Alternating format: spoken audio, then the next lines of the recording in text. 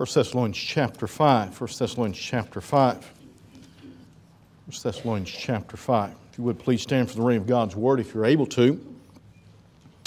1 Thessalonians chapter 5.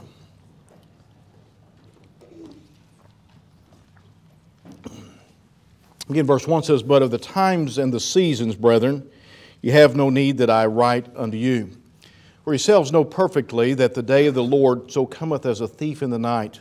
For when they shall say peace and safety, then sudden destruction cometh upon them as travail upon a woman with child, and they shall not escape. But ye, brethren, are not in darkness, that that day should overtake you as a thief. Ye are the children of light, and the children of the day. We are not of the night, nor of darkness. Therefore let us not sleep, as do others, but let us watch and be sober. For they that sleep, sleep in the night, and they that be drunken are drunken in the night. But let us who are of the day be sober. Put on the breastplate of faith and love, for an helmet, the hope of salvation. For God hath not appointed us to wrath, but to obtain salvation by our Lord Jesus Christ, who died for us, that whether we wake or sleep, we should live together with Him. Wherefore comfort yourselves together and edify one another, even as also ye do. And we beseech you, brethren, to know them which labor among you and are over you in the Lord, and admonish you, and to esteem them very highly in love for their work's sake, and be at peace among yourselves. Now we exhort you, brethren, warn them that are unruly, comfort the feeble-minded, support the weak, be patient toward all men. See that none render evil for evil unto any man, but ever follow that which is good, both among yourselves and to all men.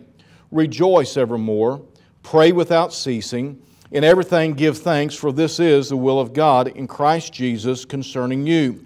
Quench not the spirit, despise not prophesying, approve all things, hold fast that which is good.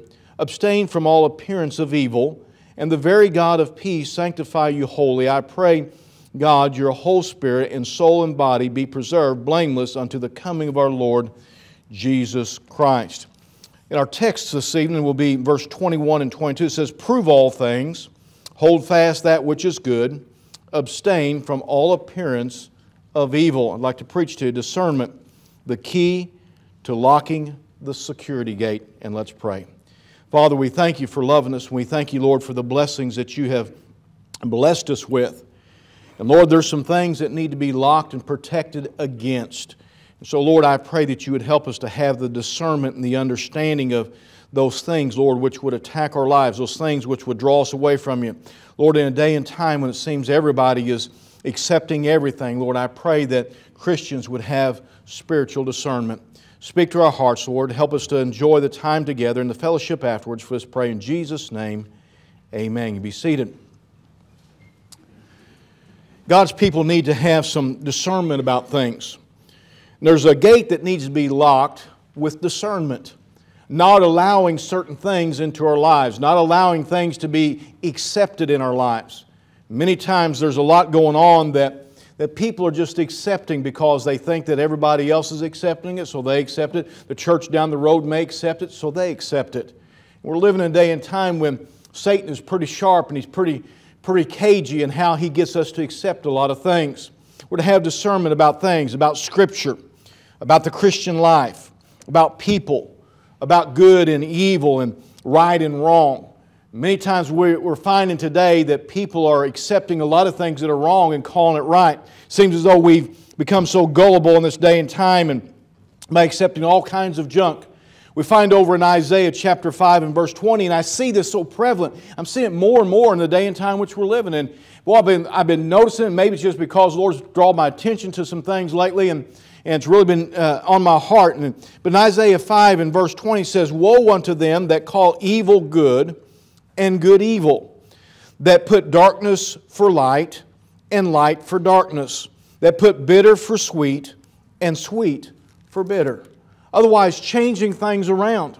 It's no longer that there's a right and wrong, if they're switching it around And the world would look at many Christians today and say that we're the problem because we're so hard-nosed about some things, that we're not tolerant about some things. But I want you to understand something. It's not about tolerance. It's about the Word of God. It's about what God says.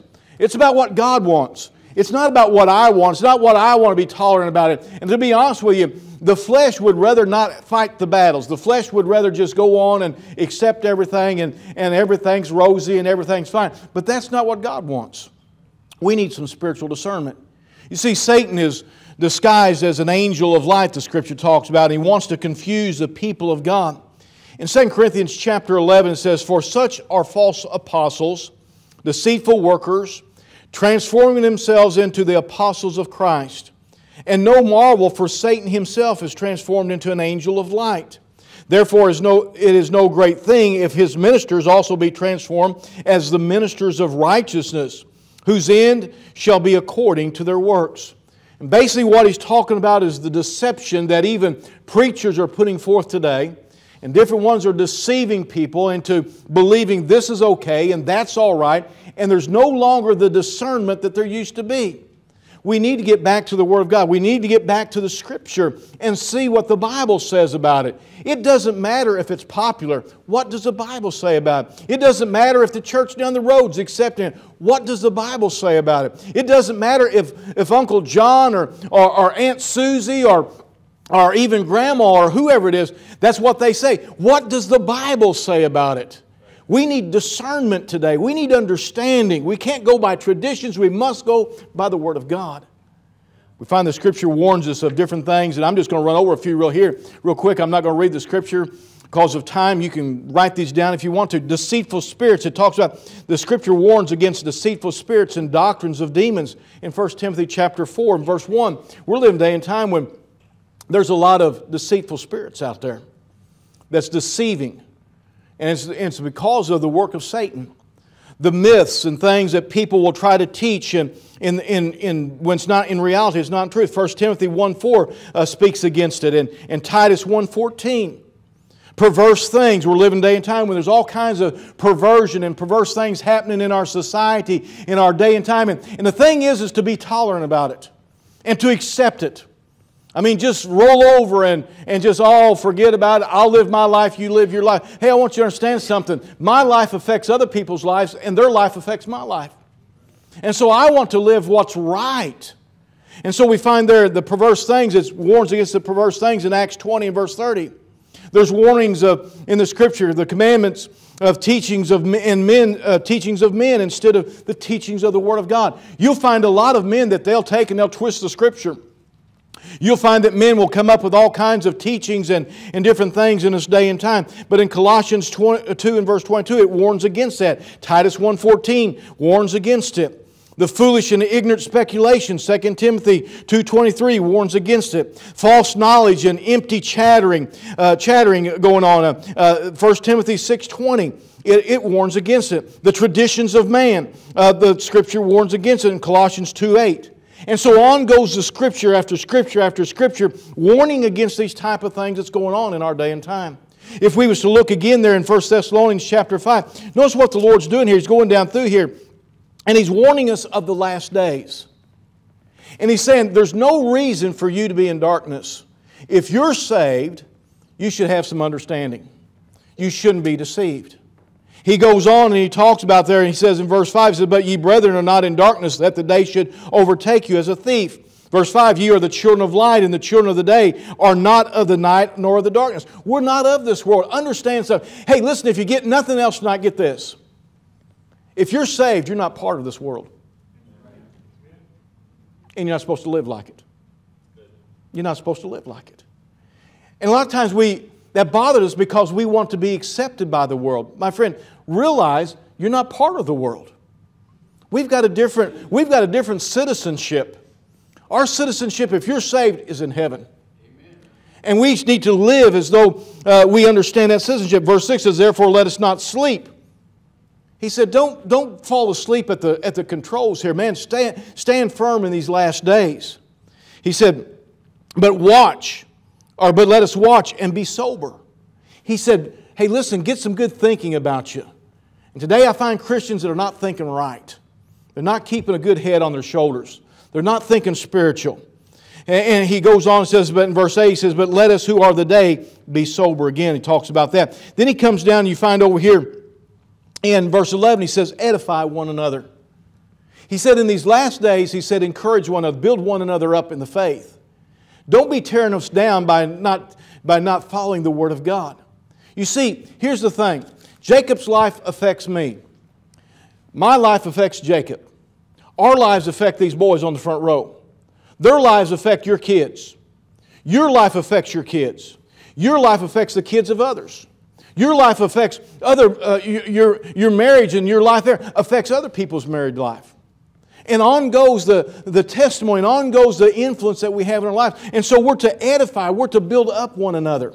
He goes on down and he talks about not quenching the Spirit and living for the Lord and pray without ceasing. And on down it goes down through there, and despise not the prophesyings and so forth. And so we see these different things that he's talking about in the last days. All these are all the things that we're seeing here that I mentioned a while ago. The Scripture warns against are pitfalls for a Christian. And too many times today I'm finding Christians don't know their Bible well enough, and they're falling for the wiles of the devil as he's trying to deceive them. Jesus warned of the wolves in sheep's clothing in Matthew 7:15. He says, beware of false prophets which come to you in sheep's clothing, but inwardly they are ravening wolves. Today I'm seeing people that are ravaged by those who say that they're pastors and preachers, and the false teachings that's going out across the TV and even across the radio and different things like that in a lot of instances, even in churches, even in this area. And all the junk is, and listen, the Methodist Church right now, they're in a big battle over homosexuality, whether to accept it and to have homosexual preachers and so forth going on. Hey, it's a big battle. You say, well, preacher, you got to be tolerant. And they need a preacher too. Yeah, they need a preacher that's going to stand on the Word of God. That's going to get up and call sin, sin. And homosexuality is an abomination, the Bible says. It is sin. But yet we're trying to be all-inclusive and accept everything into the church and accept everything in and act as though there's nothing wrong with it. We need some discernment. We need some understanding in our day and time of what the Bible says. Get back to the Scripture. So Satan is busy trying to deceive, cause Christians to fall away as much as possible. So we as Christians need discernment, the ability to judge good and evil and right and wrong. In 1 John 4:1 says, beloved, believe not every spirit, but try the spirits, whether they are of God. He said, don't believe everything that you see and hear. And there's one thing that I've always told people over the years as I preach. Get your Bible and make sure that I'm preaching the right thing. Know what the Bible says. Because I'm fallible, I'm a human. And if I was to get out of the will of God, I could get off on the wrong direction and lead people the wrong direction. Stay in your Bible. Know the Word of God. Have a discerning spirit. He says, because many false prophets are gone out into the world. He said, but try the spirits, whether they are of God. And so much today we don't try the spirits. We just accept it. We don't want the battle. We don't want somebody thinking that we're hard-nosed. And so we just kind of brush it off and we accept so much. Paul gives us 3 guidelines for discerning Christians, for Christians to discern. We find that in verse 21 and 22. And look at it here again. It says, prove all things, hold fast that which is good, abstain from all appearance of evil. There's 3 things there that I want to talk about just for a few minutes that we need to have to be able to discern right and wrong. First of all, judge everything. I say, oh, preacher, you shouldn't have said that. The Bible says, judge not lest ye be judged. But the Lord tells us to judge with a righteous judgment. It's not talking about a critical spirit of a person, but it's talking about judging right and wrong. You say, well, I just say this, you shouldn't judge anything. Then you don't understand the Scripture. Then you are misled already. Because every day, every person in this room makes some type of judgment. You make some type of discernment. That is what judgment is, a discernment. If I was to have you walking out here and walking down a path by the river, and all of a sudden you see a snake laying there, are you going to walk up and say, you know, that might be a garter snake, or that might be a king snake? No, you're going to make a judgment. Is that a rattlesnake? Is that a copperhead? Is that a cottonmouth? What is that snake? And if you don't know, are you going to pick it up? You're crazy if you do. And we make a judgment. My judgment is every snake ought to be dead. That's my judgment. Unless I know it's a king snake. I usually don't bother a black snake or a king snake. If it's a king snake, leave them alive, let them kill the bad snakes. But if I don't know it's a king snake, he better run. The thing of it is, we make a discernment about right and wrong. Every one of us, we got to realize that there is some judgments that we have to make in our lives and judge right and wrong, looking to make sure that the things that we have, notice there it says, prove all things. The very first one, he says, prove all things. Make sure that it's right. You know, too much is accepted without proving it. We are to judge between truth and error, right and wrong, good and evil. Jesus said in John 7:24, now here you go. He says, judge not according to the appearance. So he said, oh, there, so you go, preacher, you're not supposed to judge. He says, judge not according to the appearance, but judge righteous judgment. He says, prove it. Make sure that it's right. Make sure that it lines up with the Word of God, judging by that which is righteous and right. The Word of God, the final authority. You say, well, preacher, I mean, you're just so tied up with the Word of God that you think everything should be ruled around the Word of God. Now you're getting it. Now you're getting it. We take too much for face value and how it stacks up to this world instead of how it stacks up to the Word of God. We need to begin to discern with righteous judgment, with discernment from the Word of God. How does this line up with the Word of God? You know, I mentioned this morning, we talked about, you know, and I'm not going to, you say, you're a hobby horse. No, it just on my mind because I see we're in trouble in this nation. We've come to this point where we say, well, we've got to vote for the lesser of two evils. That's man's judgment. The Scripture says, righteousness exalteth a nation. And so we got to go for righteousness. You say, well, preacher, there's not anything righteous running. No, but there's a blank there that you can write a name in.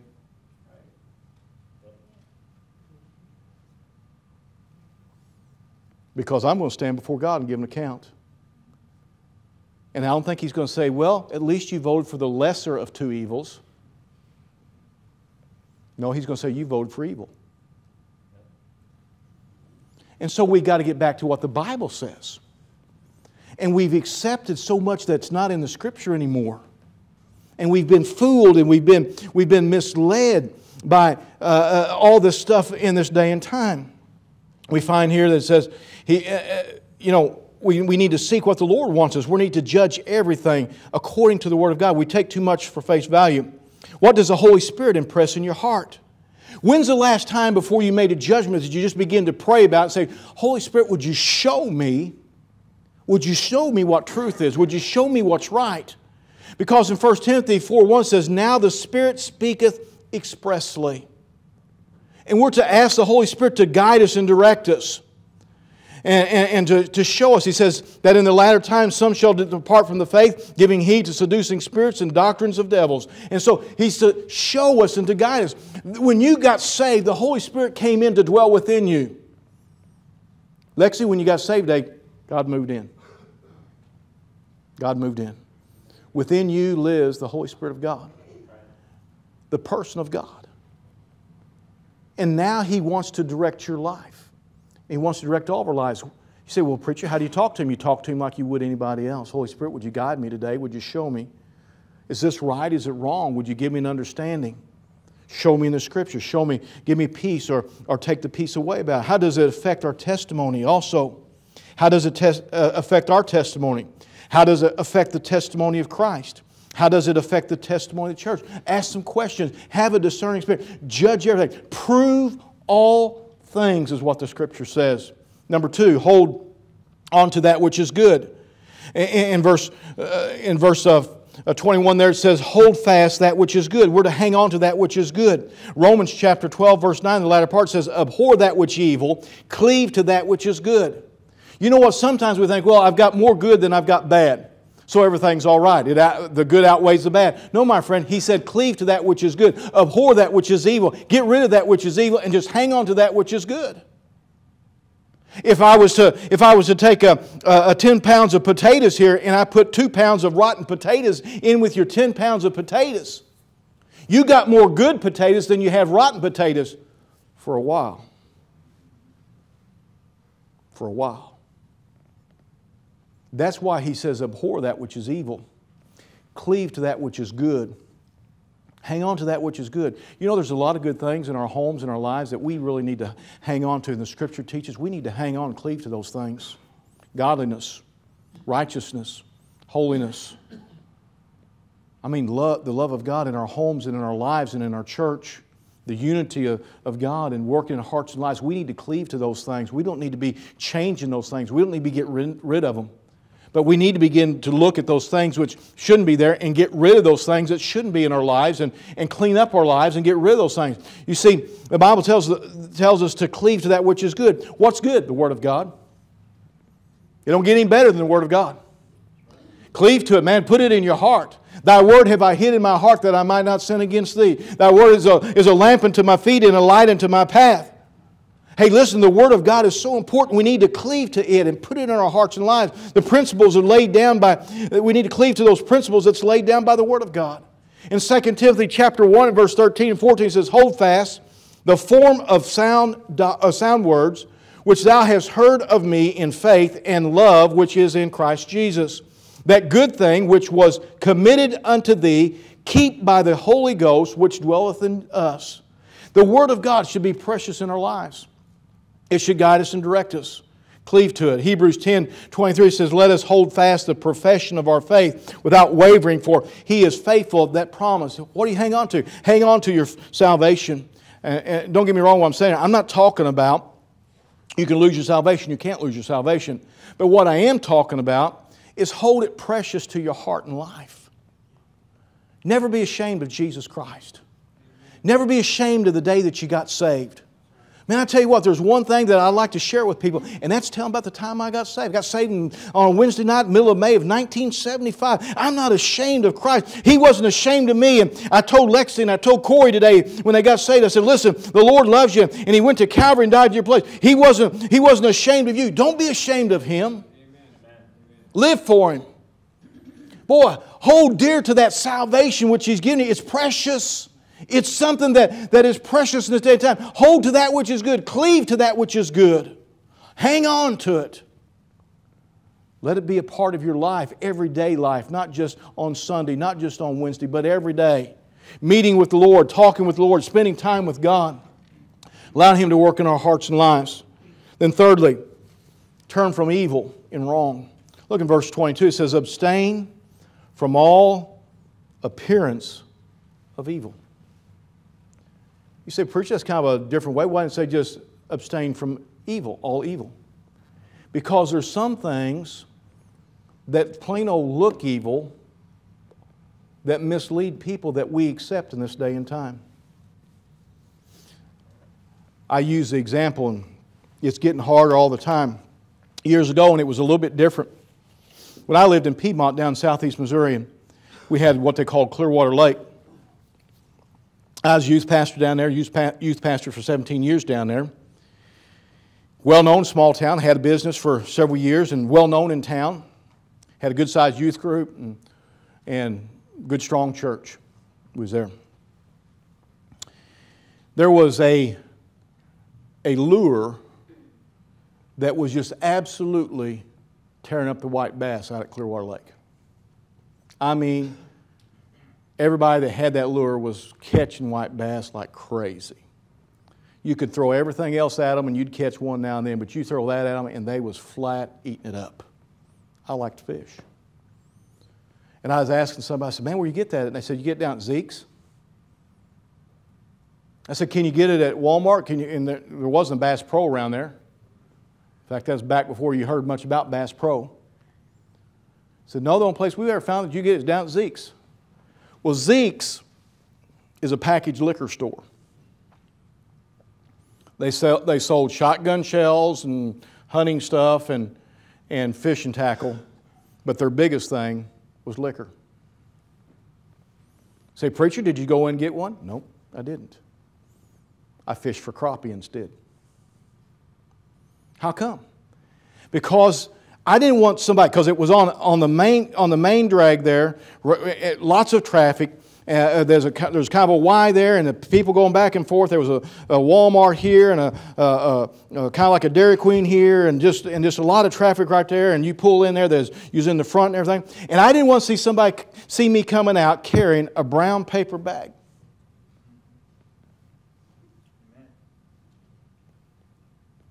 Why? Because the appearance of evil. They didn't know what was in that bag. And I wasn't going to go in there and buy the lure and come out like this here.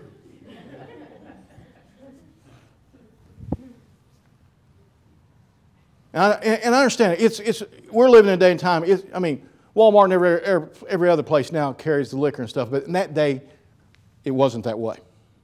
It wasn't that way. You couldn't even buy liquor in the gas stations in that day. It's a lot different. I understand. But I'm giving you an example. It was the appearance of evil that I was trying to stay away from. I didn't want somebody to say, yeah, I seen old Rodney Haggett down there. I seen him come out of Zeke's. Oh, really? What do you think he was buying? I don't know, but he's carrying a brown bag. And they want, listen to me, they want to think the worst. They want to. Because they want to bring you down from your testimony of Christ down here, because it takes the conviction out of your testimony. And so, you say, preacher, have you ever been in Zeke's? Never. Never. I don't even know if it's still there, but I've never been in it because of the testimony's sake. The appearance of evil. There's things in our lives that honestly, you say, well, preacher, would it have been a sin for you to go in there and buy that lure? No, it would not have been. It would not have been a sin. I was buying a fishing lure. But the appearance of it could have misled somebody. Maybe a teenager, somebody that I'd won to Christ, maybe somebody I was witnessing to. And they see me coming out there carrying a package. And I could have lost the opportunity to win somebody to Christ, or lost the opportunity to help somebody grow in Christ. The appearance of it. There was nothing wrong. And there's things today that there's absolutely nothing wrong with necessary for you to do of it, but the appearance of it may be the appearance of evil. Okay?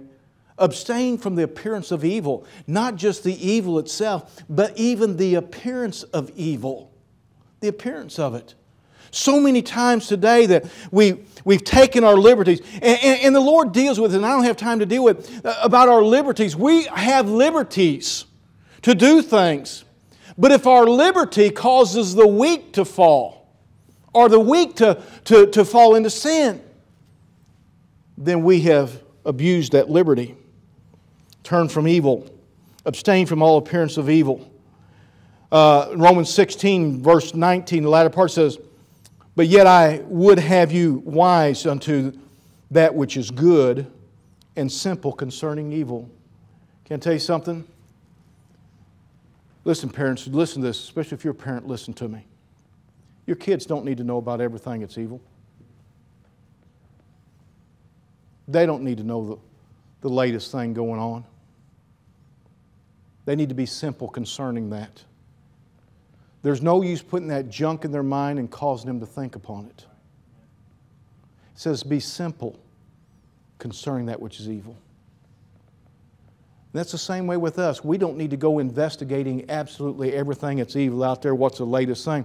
My mom used to work in a bank in Piedmont. And we was talking one day, and she went, of course, when she started, she went through quite a bit of training and stuff. And we was talking one day, she was talking about the training for identifying counterfeit money. I said, oh, what all stuff they show you? She said, absolutely nothing. She said, they put real money in front of you and they make you study it. I said, didn't they show you all the little things that they do to look for? She said, no. They said, if you'll study the real stuff, you'll spot the counterfeit. All of a sudden you'll see there's something not right about that bill. And you'll spot it. She said, you handle so much money during the day and going through and everything. She said, if you're always looking for it, you're going to miss it. She said, but there's something about it. And they found some down there. And they brought it by them, they showed them, and they could immediately pick it out because they had looked at the real money. And then when a counterfeit come across, it's like there's something not right. It just stood out. They didn't know exactly what it was, but there's something not right. And then they would look at it and they would find it.